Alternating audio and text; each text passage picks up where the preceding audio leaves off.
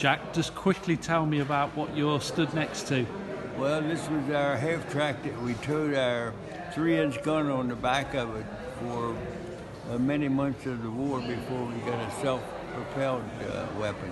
But we did what we had to do with it, and it worked. So this is the half-track we use with a 50 caliber mounted.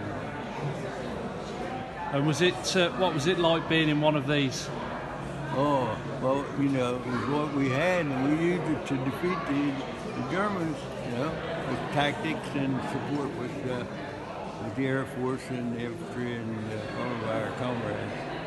And it's good to come back and have a look around one. Oh, just awesome to be able to do this, you know, at 95. I'm so thankful that I can do it.